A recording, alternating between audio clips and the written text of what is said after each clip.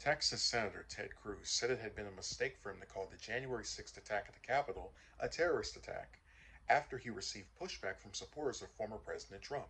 During an appearance on Fox News' Tucker Carlson Tonight, Cruz told Carlson that what he said the day prior was sloppy and frankly dumb, adding that people were misunderstanding what he was trying to say. It was a mistake to say that yesterday, and the reason is what you just said, which is we've now had a year of Democrats in the media twisting words and trying to say that all of us are terrorists, trying to say you're a terrorist, I'm a terrorist, Cruz told Carlson. In a Twitter thread, Cruz explained that he had made the remark about terrorism regarding only the people who attacked police officers in the January 6th attack on the Capitol. I was not calling the thousands of peaceful protesters on January 6th terrorists. I would never do so. I have repeatedly explicitly said the opposite, denouncing the Democrats' shameful efforts to do so, and to try to paint every Trump voter in America as terrorist and insurrectionist. During a Senate Rules Committee meeting on Wednesday, Cruz called the Capitol insurrection a violent terrorist attack, according to Newsweek. We are approaching a solemn anniversary this week, Cruz said, and it's an anniversary of a violent terrorist attack on the Capitol where we saw the men and women of law enforcement demonstrate incredible courage, the incredible bravery, risk their lives to defend the men and women who served in this Capitol.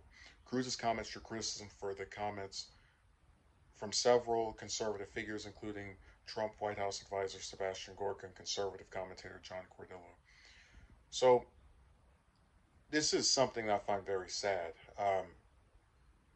because this is another case of a politician allowing their ambition to override their common sense.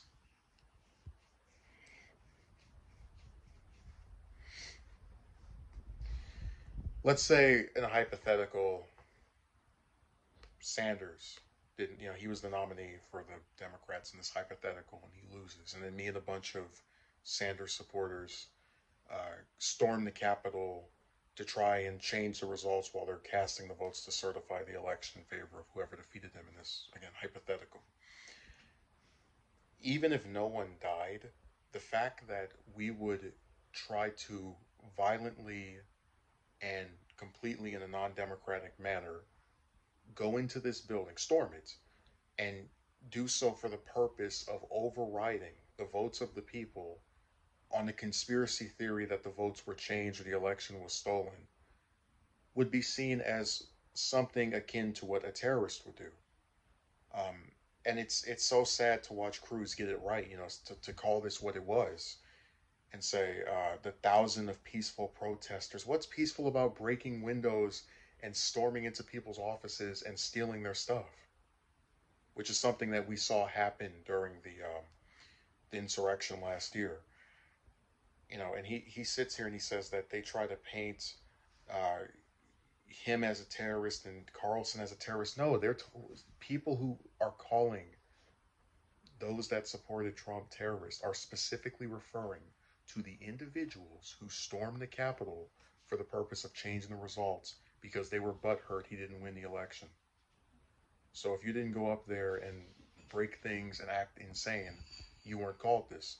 But out of the stupidity of Cruz and his really just egotism, because he wants to be the nominee in 3 years, or rather 2 years, I should say, he'll allow them to have this weird, flimsy narrative of, oh, they're just saying this about everyone that supports Trump.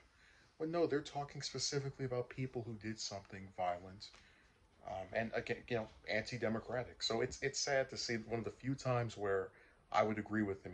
He has to turn on it because he wants to run for president, and he can't lose these insane people not voting for him in the primary and then the general election if he were to win.